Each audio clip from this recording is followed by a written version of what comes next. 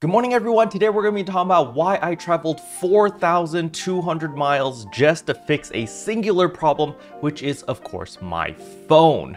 And so what actually happened was when I arrived to Malaysia on like 2 months ago, I lost my Chinese SIM card. For those who don't know, a Chinese SIM card or your Chinese phone number is essentially your lifeline in China. The reason I say this is because, well, my phone number is bound to all of my bank accounts, it's bound to my WeChat, which is basically like your super program that is used in order to order food, in order to get taxis. It's like your Uber, your Grab, your everything, all combined into one application. And that was also bounded to my phone number. And then, yeah, if I just needed to do any bank transfers or anything that needed a phone number, well, I just couldn't do any of that, which was very, very troublesome. But at the time I was in Malaysia, so it wasn't a big deal because I was like, okay, you know, it's fine. I've got a Malaysian number. I can still do whatever I need to do in Malaysia. But the moment I came back to China, we had a lot of problems because we needed to get that SIM card back. And well, the SOP or the standard operating procedure over here is incredibly complicated. So, you know, first of all, I landed in Shanghai because, you know, we were here for my dad's birthday and all of that stuff.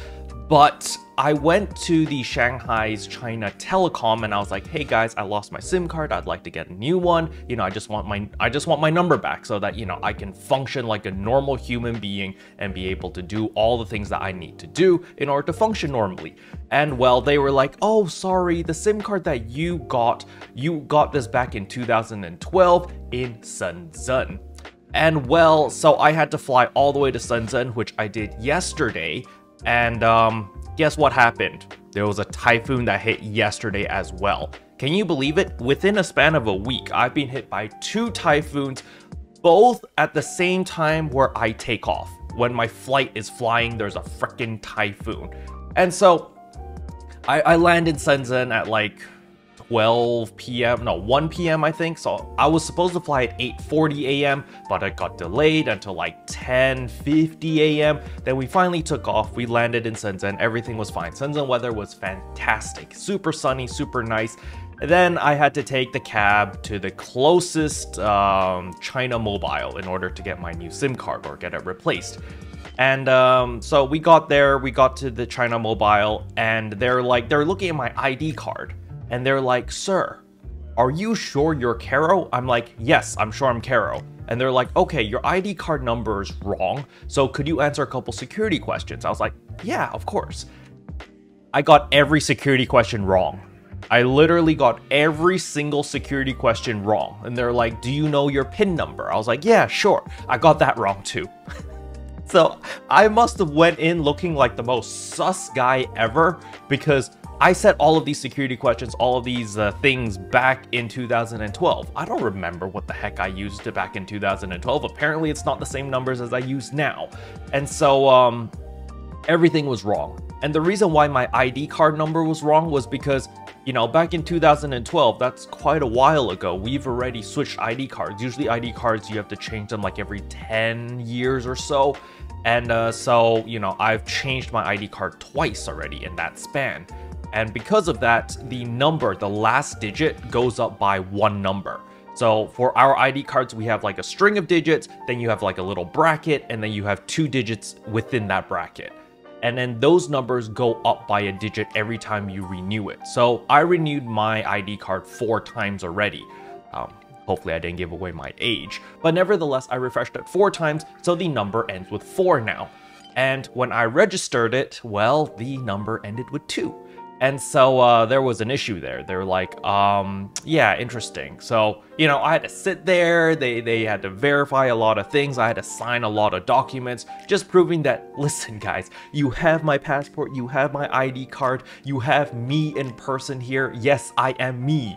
Yeah, like it took a very long time, but they finally were like, all right, you know, fudge this. We're not paid enough to deal with this crap. So they just let me through.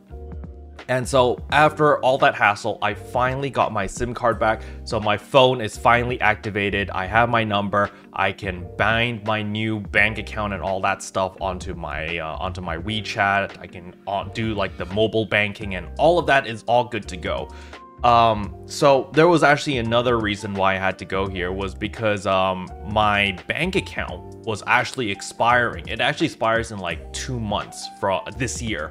So I needed to get a new bank card, or I think it's like a debit card or credit card or whatever. Like, you know, one of those cards were going to expire, so we needed to renew it.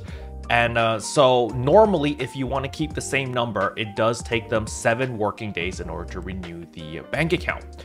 Or the debit card, sorry. And so I was like, all right, you know, I'm gonna be gone in 7 days, especially 7 working days, since my flight is on Tuesday. So I was like, listen, I can't do that. Is there some way to do it like today? I need a new card today. And they're like, oh yeah, we can do that, but you will lose your bank account number. Like, it'll change, or the debit card number will change. And I was like, you know, that's fine, not a big deal.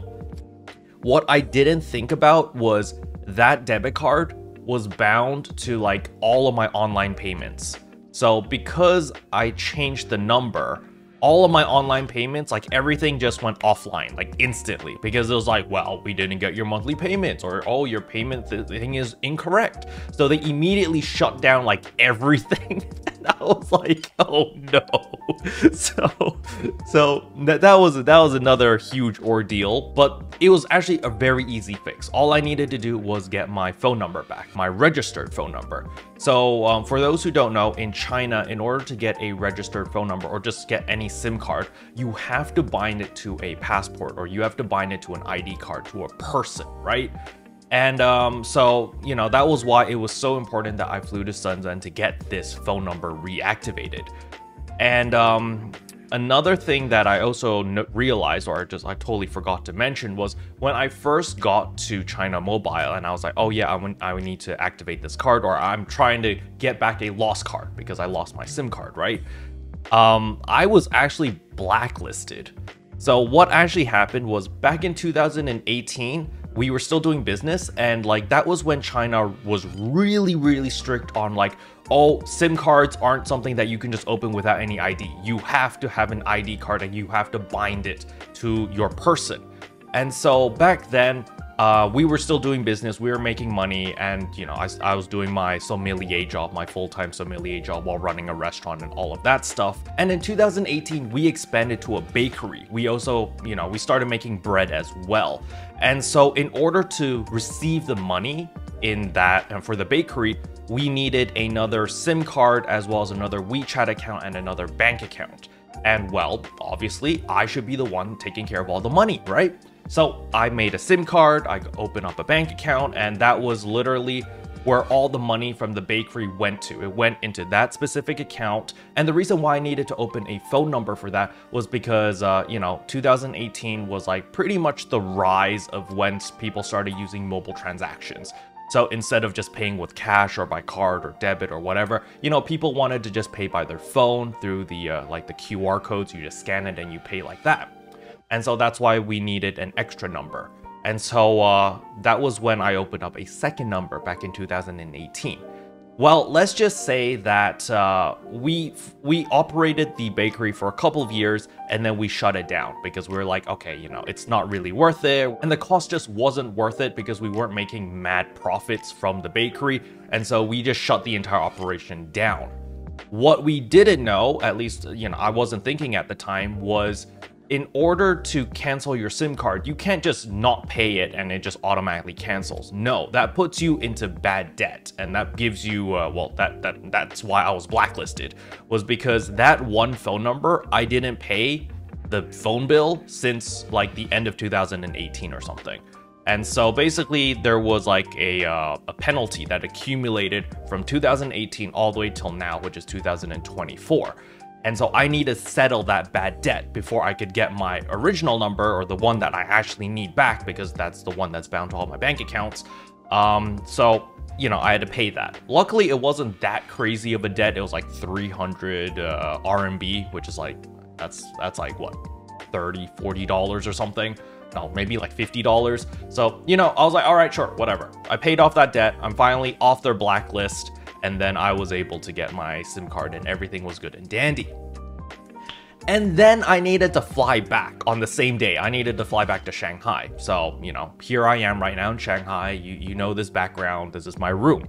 Yeah, Yeah, remember that typhoon? It was getting worse. So literally the flight that I got booked on was like at 3:30. It got delayed till 5:30, and thank God it flew. And by the time we landed, all of the flights afterwards were all canceled. It was legitimate, just all canceled. All the flights in the Pudong airport, all canceled. And I was like, oh my goodness, Jesus Christ. Like, one of you wizards or your witches out there really making my life super difficult. But nevertheless, we landed safely yesterday night and we're all good. So I just spent like the entire day traveling. And my goodness, that was quite the ordeal. So all of this is done, right? The nightmare's over. The chaos is done, right? No more curses. No, we're not done yet. There's more to this story.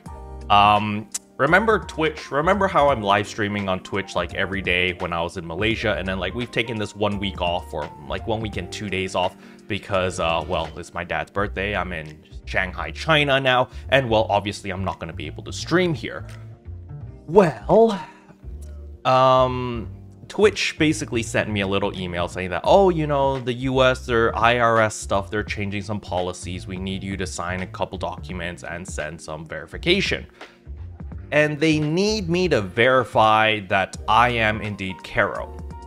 So I was like, all right, fair enough. You know, what do you need? They need a scan of my passport as well as my ID card.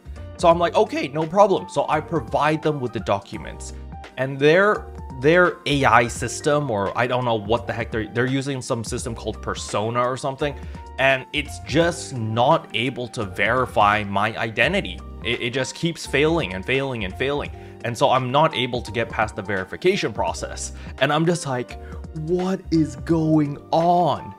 And we're still stuck there. We still haven't resolved this issue, but I'm sure, you know, if I just keep pestering support, we'll get through it together. We'll get through them somehow. But because of that, I have to go through the entire validation process again for the affiliate program. And while I'm doing all of that stuff, it messed up my PayPal. So before, Twitch was fine. You know, I already got last month's payout. So I'm pretty chill for now. I'm just, you know, I've got plenty of time to just sort all of this out before the next month's payout. And, you know, everything was set up perfectly before. It was bound to my PayPal. I got paid every month. Everything was perfectly fine. And now I try to bind my PayPal account, and it says that my name is wrong. Even though it's a carbon copy. I literally copy paste my name into the Twitch thing, into filling out all the details, and it says my name is wrong. So like, literally, this trip has been insane. This 1 week trip, like everything that can go wrong has pretty much gone wrong. So I don't know who I upset, but I mean, I'm sorry if I upset you. It would be nice if you could unjinx me and uncurse me so that I can have smooth sailing back home. I swear, if I heard there's actually a third typhoon coming to Shanghai. If it happens on Tuesday, the day I fly back to Malaysia, this trip is like officially cursed. It's like actually cursed. But yeah, guys, that's really just the story I wanted to share with you guys. Just like, there's so many headaches I had to deal with just coming over here. Like, you know, I had a plan. I was here. I was going to deal with a lot of stuff. And so, you know, my schedule was pretty fully booked. But yeah, I didn't expect it to be this hectic. But nevertheless, we are back home now. We're safe. Everything is good. We're celebrating my dad's birthday on Monday, actually. We booked a really nice omakase restaurant. It's going to be excellent. We're going to have a good meal there. And then I leave on Tuesday. So when I fly on Tuesday, fingers crossed, no typhoon, please. Please, witches and wizards out there, please bless me. No typhoon, please. And yeah, we finally sorted out everything except for the Twitch thing yet. We still need to figure that out.